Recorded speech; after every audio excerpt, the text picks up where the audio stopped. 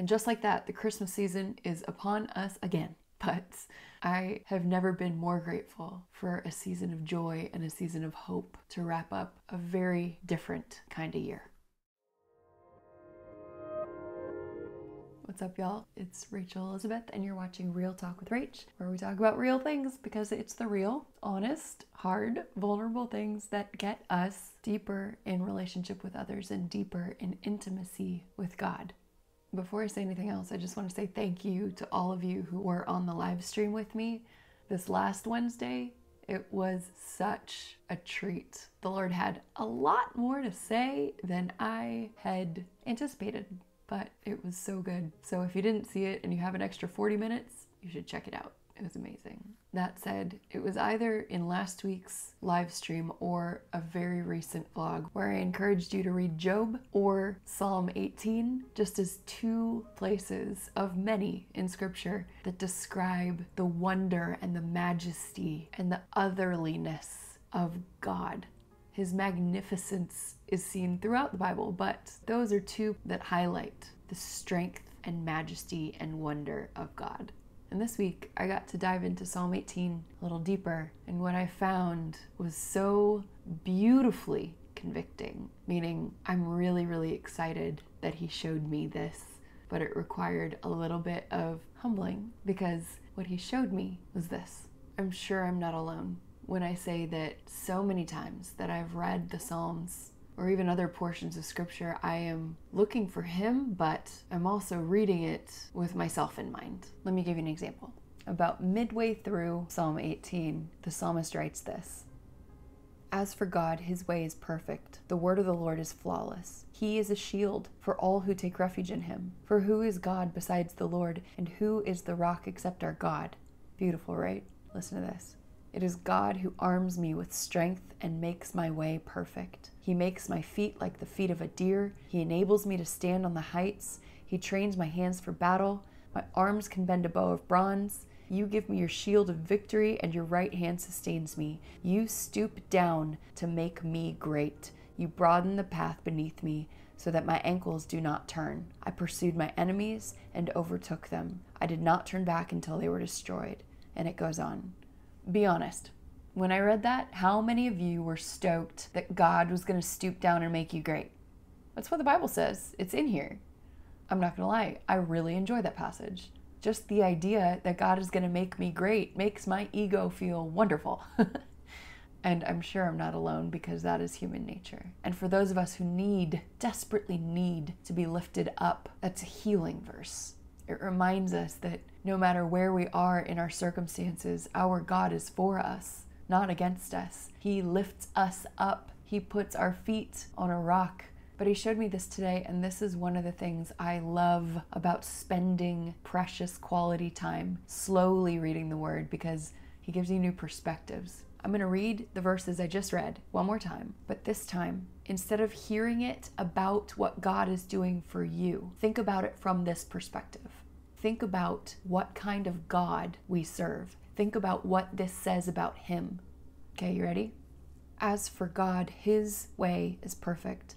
The word of the Lord is flawless. He is a shield for all who take refuge in him. For who is God besides the Lord, and who is the rock except our God? It is God who arms me with strength and makes my way perfect. He makes my feet like the feet of a deer. He enables me to stand on the heights. He trains my hands for battle. My arms can bend a bow of bronze. You give me your shield of victory, and your right hand sustains me. You stoop down to make me great. You broaden the path beneath me so that my ankles do not turn. I pursued my enemies and overtook them. I did not turn back until they were destroyed." Now my heart's involved because I'm looking at him. Yes, the psalmist is writing about himself, but truly he's writing about himself because of how he can glorify the Lord through it. From this perspective, we can actually find more treasure when we submit to humility and make it about him and not about us. Even though it's obviously written for us to take something out of it for ourselves, what if we turn it around and start reading it from the perspective of, who is God that he would stoop down to make me great? Who is God that he would take the time and the attention to train my arms and my hands for battle? Who is God that he would enable me to stand on heights? Who is this God who would broaden the path beneath my feet so my ankles don't turn? How considerate, how kind, how attentive. And again, herein lies the temptation to say, well, God is for me, so it must all be about me. But let that just be a temptation and not one you fall into. Jesus, the one who this season of hope and joy is about, is the incarnation of this God we read about. And Jesus is our living hope, but he's also our example. If this is our example, and this is really about God and not us, then once he's done this for us, we should then turn and do this for others. If God arms me with strength and makes my way perfect, then we should help arm others with strength and point them to Jesus who makes their way perfect. If he enables me to stand on the heights, that means that we should lift others up to stand on the heights with us. If he trains my hands for battle, then we should be discipling others, training them for battle too, knowing that our battle is not against flesh and blood, but against the powers and authorities of darkness. If he gives us his shield of victory and his right hand sustains us and he stoops down to make us great, shouldn't we celebrate others over ourselves? Shouldn't we help those who are in need and think of them and their needs before we think of ours? Shouldn't we stoop down to make others great? Shouldn't our lives be spent to broaden the path for those coming up behind us so that their ankles don't turn? Shouldn't the choices that we make with our lives be the example that others are safe to follow? And if you haven't caught on yet, this is a maturity process, but it's also one that we've been called to because this is about Jesus. The God of the universe stooped down to make us great, meaning he humbled himself and became a servant to us. He humbled himself unto death, the same way that we overcome by the blood of the Lamb, the power of our testimony, and not loving our own lives unto death. He is our blueprint. He is the model. He is our very life. He is our reason for living. He is our purpose. He is our why. He is our strength, and he is our victory.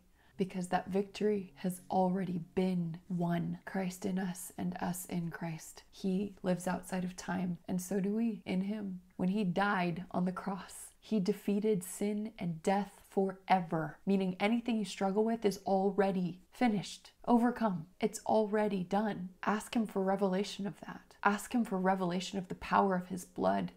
If you're still struggling, then you just simply need a revelation of the power of the gospel, the power of the blood of Jesus, and the finished work that he did on the cross.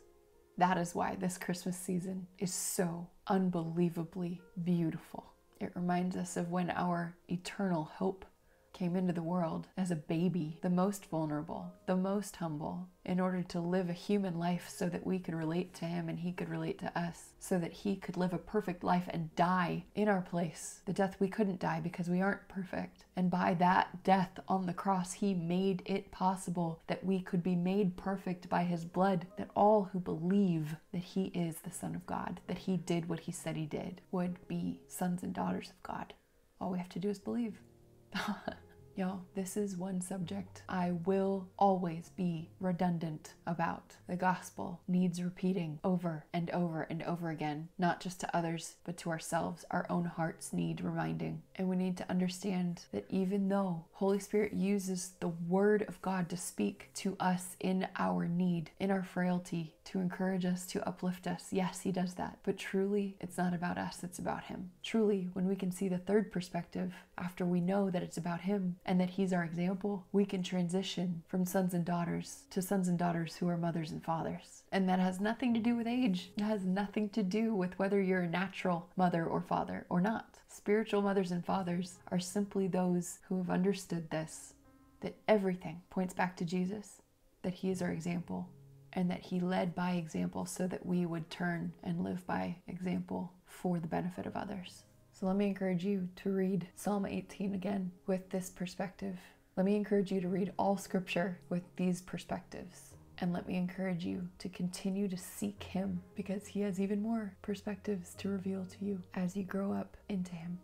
If you like this video, give it a thumbs up, subscribe to my channel, and share it with a friend who needs it. If you want to support this ministry in any way, there are links in the description box below and a link in my Instagram bio. I love you and I'm praying for you. Have a great week.